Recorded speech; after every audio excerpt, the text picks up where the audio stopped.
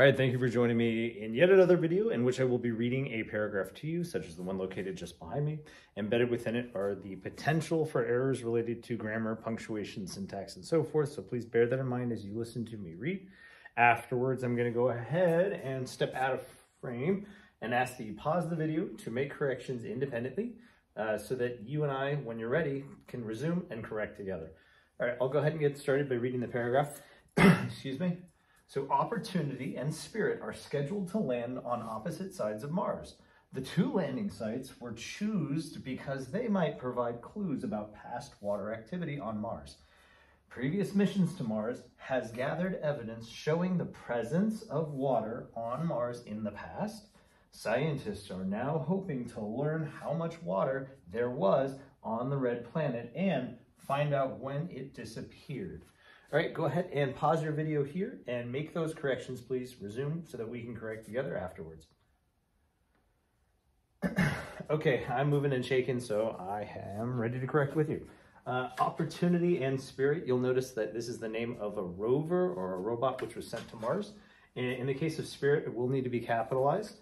However, for opportunity, we're going to go ahead and underline it, just keeping or maintaining the consistency of what's happening.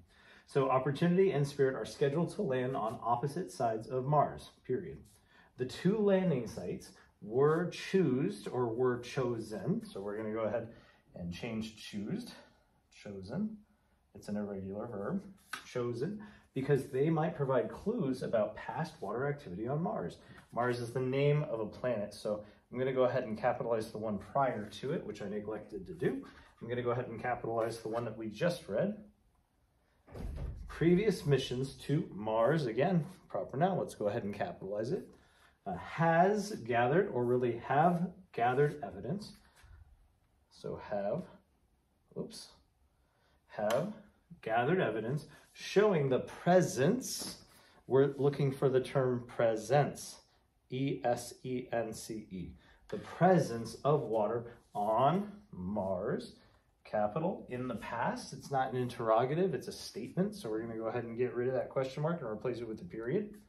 Scientists are now hoping to learn how much water there was on the red planet and find out when it disappeared. Disappeared is misspelled. You're going to want that double consonant. So D-I-S-A-P-P-E-A-R-E-D. Disappeared. All right, we're going to go ahead and conclude it there. Hopefully you found this video helpful. If you did, please give it a like and subscribe if you'd like to continue to practice with me.